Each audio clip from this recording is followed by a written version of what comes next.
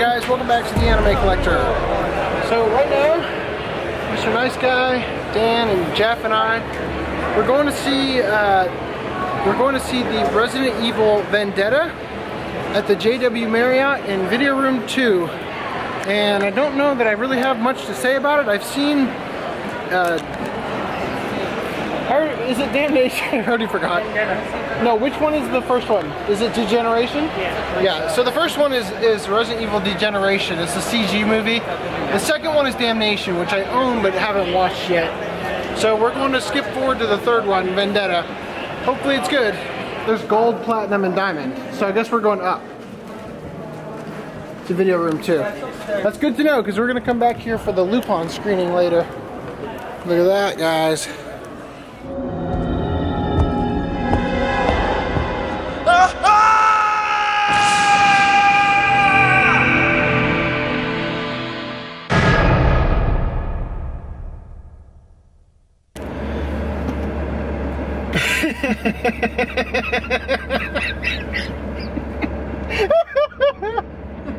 Okay. So how'd you like it? That was the worst movie I've ever loved in my entire life. I agree. It was a terrible movie in all the right ways. That was so much more fulfilling than Cardcaptor Sakura. Oh my gosh. So something I noticed that we did is that throughout Cardcaptor Sakura, there were these little moments where the fangirls were like, eee! And we were doing that in this movie. Yeah, like we were the fangirls. Like, yeah! Let me ask you, at what moment did you realize this was meant to be a comedy? Was it when the dog basically made a car flip? Oh, it was way before that. Or was it when it was way before that. Or was it when basically they had a little hand-to-hand gunfight and they're just going around in circles shooting the floor behind each other? That was way at the end. Oh man. No, okay, literally, Julie, there's this part in the movie. They don't care about human life at all. No, it's at least Leon is like, nah, it's all about number one, baby. You know, this guy is going on a motorcycle. He's being chased by these zombie dogs. He's going on a motorcycle on the freeway in New York, and he's just zipping around cars. The zombie dogs are hitting the cars, and literally, I'm not even kidding, the cars are like spinning out, crashing, other cars are hitting them, explosions, people are dying, and Leon's just like hanging out the side, you know, like steering with his foot, going like, you know, it's just the craziest thing you've ever seen. And then after he kills the dogs, drops the sign on it and everything, yeah. He just chucks the grenade. Boom! Yeah. And then there's the girl with the rail gun. She fires one shot, takes out a whole city block. Oh my god! Maybe I should have. Yes, you should have. Really should have. She snipes. You would have loved it. She snipes this giant mutant guy, and it's like, oh yeah, it went through him. And then they have a shot from it went through like 7 buildings. Yeah. Like, it just exploded like, everything. The buildings start like doing that thing where they're like the whole Man of Steel thing. Yeah, it was that scene in the Fist of the North Star movie where Kenshiro starts walking through the buildings as they're collapsing on him. Oh my gosh. And then throughout that whole fight scene, whew, the monster, the last boss, if you will, has got the big glowy shooty spot, and nobody shoots it. The whole time you're like, press X. Yeah. Press, you know, those on-screen commands. Video games in their life. That's what I was thinking. Oh. It's like the giant glowy spot. That's the shooting. I don't even know if I want to talk about Rebecca. Oh my god. Yeah, Rebecca. Oh my gosh. So we've got Leon and Chris Redfield, who by the way looks like he's gone vegan because his muscles are half the size as they are in Resident Evil 5. But we've got those characters, and then we've got Rebecca Chambers, who's this mousy little girl, and she's this controlling presence, this commanding presence about her, that everybody is like, she's like, hold on, flops her big old dick on the table, starts slapping people with it. It's freaking ridiculous. That really didn't happen. Metaphorically speaking. Metaphorically speaking, is that not the only way you could describe what happened? Pretty much. Everyone. She was the real man of the movie. It was insane. Wow. And then it was like, and of course they bring back Rebecca Chambers. She hasn't been seen since like one of the earliest of the video games. It's so funny because... And it's like, again, no mention of... Ever since Resident Evil 5, there's been no mention of Jill. Yeah. She just doesn't exist anymore. It's funny because Rebecca was one of my favorite characters, and then when she showed up on screen, I'm like, that's not Rebecca, is it? Oh, I don't like what they're doing with her. And then by the end of it, I was like, Shit. This is the best character. Would you like to bring up their use of time? Oh, yeah, no, this is the best thing. I'm glad you pointed this out because this might have just gone over my head. Like, okay, whatever, I'll accept it. No, but there's this guy who injects Rebecca with the virus. He's like, you've only got 20 minutes, and Chris Redfield like, oh shit, and he puts 20 minutes on his watch, and then it takes him seriously like 17 minutes to even get to her. Yeah. The final boss, which is like 20 minutes long, takes place in those 3 minutes. He gets the thing to like the antidote, right? And he uses it on her. He's like, oh, it's like 3, 2, 1. It's like, oh, thank God, I did it just in time. And then the very next shot is them distributing the antidote to everybody in town. It's like, well, I guess the 20 minutes didn't matter. To clarify, just cheered everybody. No, to clarify, they turned like half the city into zombies, and then they spread the antidote, and then the zombies turned back into regular humans. Turned back into regular humans like nobody's business. But, you know, God forbid you were underneath those buildings. Yeah, right. or driving on the freeway at the wrong time. I like to point out, by the way, there's spoilers. I don't think I think it matters. I think everybody's really pumped to see it. Yeah.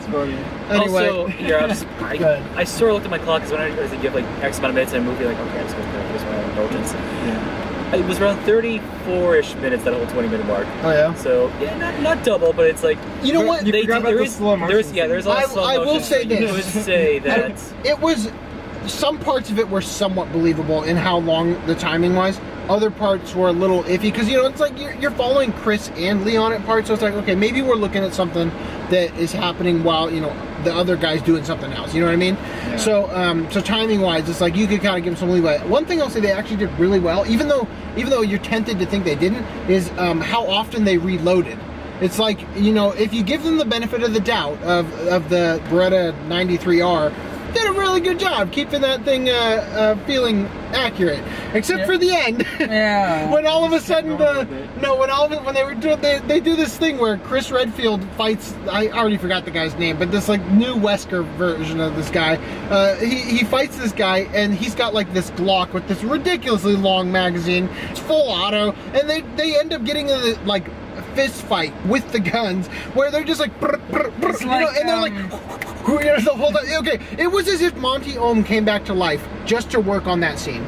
Yeah. It was dead fantasy, like crammed into just 20 minutes of Chris Redfield, Leon, and this other stuff going on. It was the Equilibrium gun kata on steroids. It was that, and it was also the CQC from Metal Gear Solid. Anyway, we're getting way far away from the main point, but do we recommend this? Was this not the greatest experience? Yeah. And you know what? This is the thing I gotta say right now about this, is that when we were on our way there, we saw some people who looked kind of lost, and they're like, do you know where this is? Do you know where that is? And like, well, what are you gonna do? And like, we're headed to the JW Marriott to go see the Resident Evil movie. I'm like, oh, maybe we'll do that. Where's the JW Marriott? We ended up seeing those people there after the movie was over, and we chatted with them near the bathrooms. And that right there, like, they had a great time, we had a great time, and we sort of, like, you know, obviously we probably won't see them again, but we made, you know, like a short little kind of friendship there. And I gotta tell you that is the thing about AX that I really love, and I haven't had that, this is my 11th year going in a row, and I haven't had that in a long time, and that really was the highlight so far of my experience at Anime Expo this year. Anyway, you were gonna say something. Just from a film standpoint, pacing actually in the beginning was actually pretty decent before they did the whole time thing. Yeah. Animation wise, the action does get a little choppy, you gotta admit, just like, especially with, yeah. Well, if you're actually just like, honestly, this is a film though that you're not gonna care. That's the best way to put it. To critique it as somebody who has a degree in animation and literally went to school to learn how to do the exact kind of animation they did there, they did a remarkable job. I think they could have taken it a little bit further.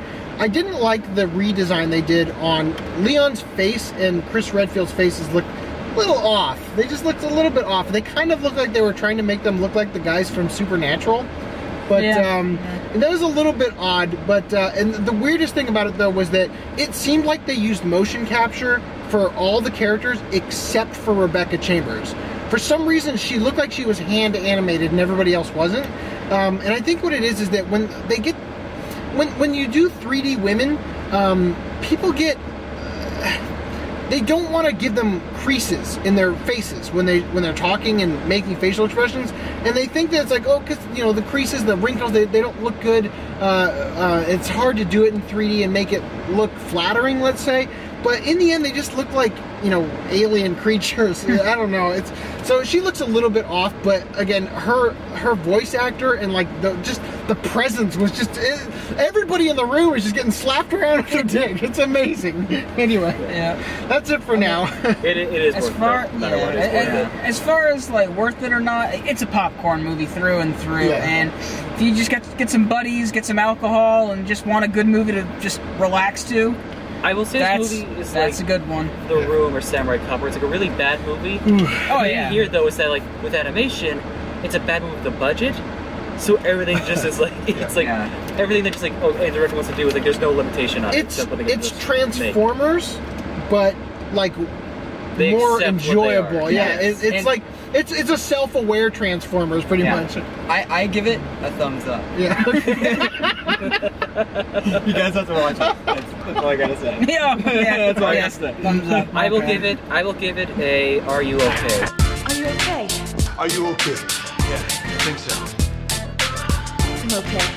Shit. Anyway, guys, definitely check it out. It was incredible. Definitely worth watching. I hope you've enjoyed it. We'll catch you next time. Ooh, that was fun.